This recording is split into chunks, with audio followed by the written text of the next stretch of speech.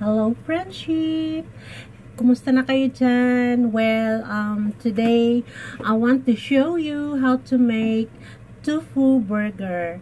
Well guys, itong tofu burger is, nakita ko to sa Korean TV before because, ano talaga ako nagsisearch ano ang ipapakain ko sa anak ko kasi my son doesn't like to eat vegetables.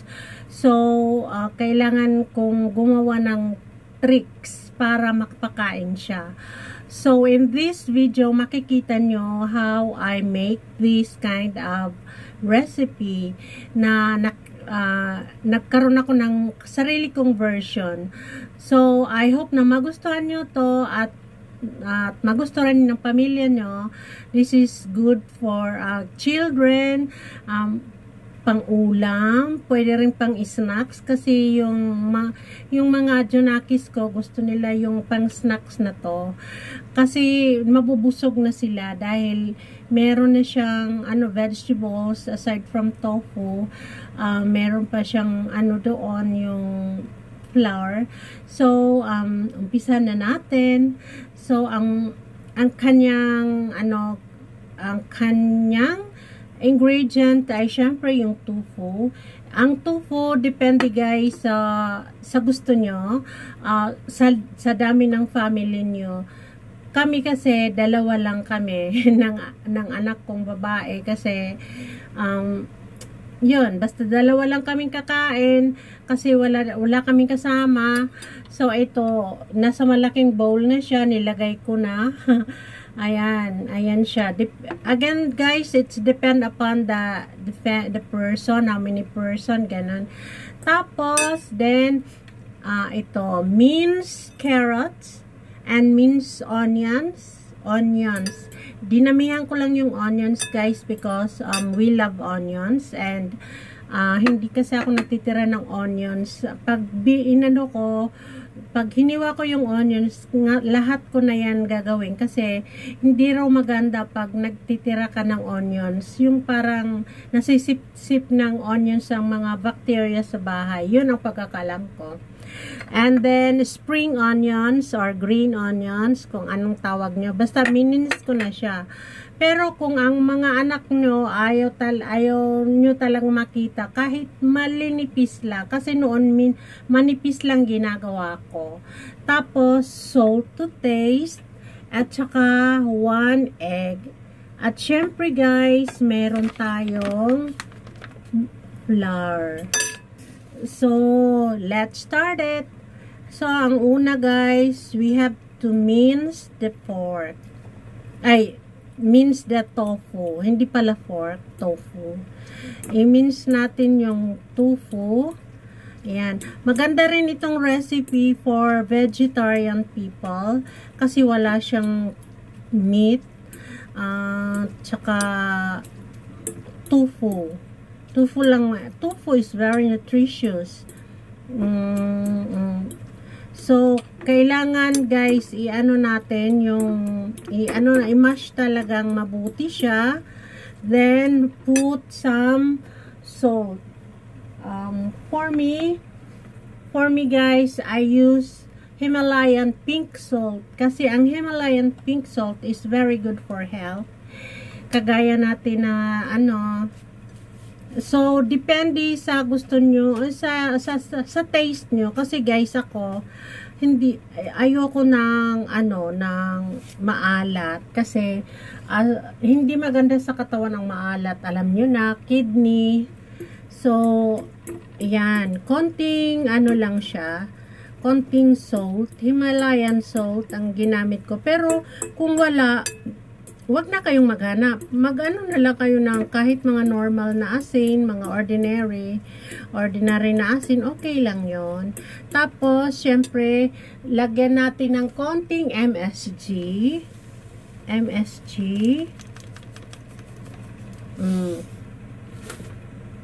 Konting MSG. Tapos, ilagay na natin yung carrots. Haluin din. At saka yung onions, yung sibuyas. Ihalo natin siya. Tapos, i-stir fry pa rin. I-stir fry. I-stir pa rin siya. Sorry sa aking ano ha. Sa aking mga wordings. So, ayan. Tapos, syempre, kung gusto nyo rin lagyan siya ng ibang klaseng vegetables, pwede yung spinach. Pero, yeah, ito kasi, may green onions ako or, spring onions. Ayan. Para green na siya. Ayan. Basta halu-haluin lang. Halu-haluin lang muna siya para maano yung asin. Parang dumami siya. Ito naman, siya, yung herbal na salt. Then, konti lang. Kasi dumami na yung so gamitin natin yung kutsara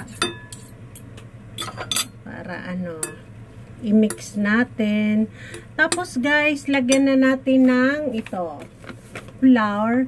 Ang flour depende sa gusto nyong yung ihalong flour sa hindi na ako nagsusukat, kumbaga memorize lang, yung parang depende sa luto nyo kung gaano kadami ng gusto nyong flour. Kasi iba-iba yung tao, diba? May gusto nilang konti lang yung flour, may gustong marami.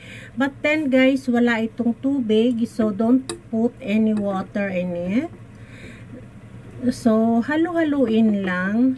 So, after that guys, eto yung itlog. Haluin natin. Anuhin natin yung itlog. I-break. Ito ang itlog dito sa Korea, brown, walang, akala ko nung bago pa lang ako dito, akala ko na yan, rotten ba. So, pa rin natin yung itlog, i-shake para siya. Tapos, ilagay na natin guys dito. Ayan.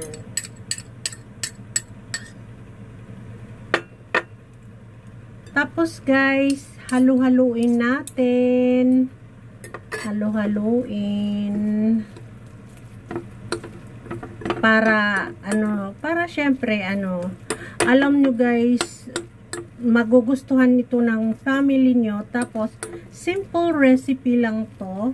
Tsaka very nutritious na siya kasi yung tofu is very good, diba? Yung tawag sa atin? Tokwa.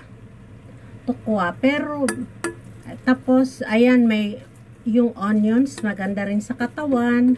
Tapos may protein na siya dahil may egg siya. Tapos yan yung carrots, very good din. Tapos yung green onions, pwede niyo lagyan din ng spinach kung gusto nyo, or kung anong available na vegetables, kahit pa konti-konti lang, parang sari-sari. So again, maganda rin ito guys sa mga vegetarian kasi wala siyang halong karne. Pero kung gusto nyong haluan guys ng karne, pwede naman siya. Pero para sa akin, mas maganda na ito. So ayan. So, ganito, gagawa tayo ng burger style, diba? Burger style. Tapos, i-preheat na natin yung fan para makaluto na tayo. I-preheat natin yung pan, kaya, ayun. So, ganito lang guys, ang paggawa. Yung mag-ano tayo ng forma ng burger. Maliit na burger siya. Maliit lang siya na burger. Tapos, i-fry natin. Wag lang deep fry. Ayoko ng maraming ng maraming mantika. Wag nyong i-deep fry din. Kasi, hindi maganda din sa kalusugan yung maraming mantika. Oh, ayan. So, parang ang ganda lang niyang tingnan guys, yung kulay niya. Ayan. Maganda yung kulay niya. O tingnan nyo guys. Para siyang burger, di ba? Tapos, i-fry natin. Wait lang.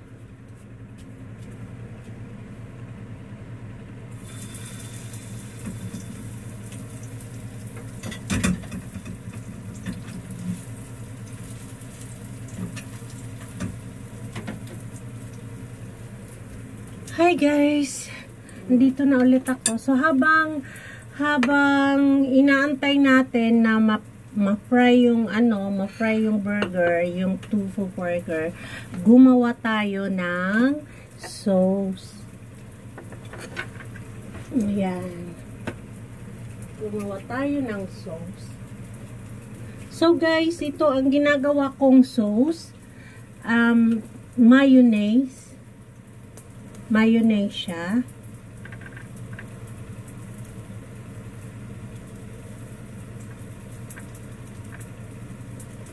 Yan. Wait lang.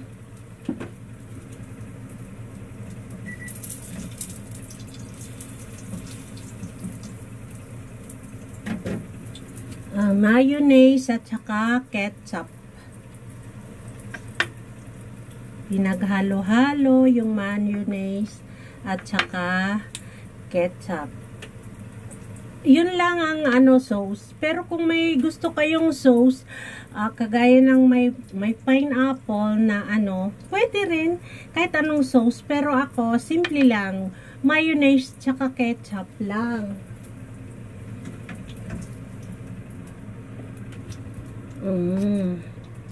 So guys, hindi na natin to patatagalin pa. Papakita ko na sa inyo. Tsan! Ito na yung natin burger. Tofu burger. Ang sarap guys. Tingnan nyo. Ito yung mayonnaise. Ayan. Ito yung natin. Yan ang ginagawa ko para magandang tingnan sa kusina.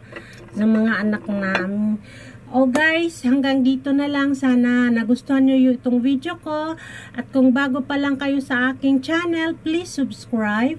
At kung nagustuhan nyo, please comment and likes. Please share as well. Thank you for watching. I love you all. Bye. Kamsahamnida. I love you.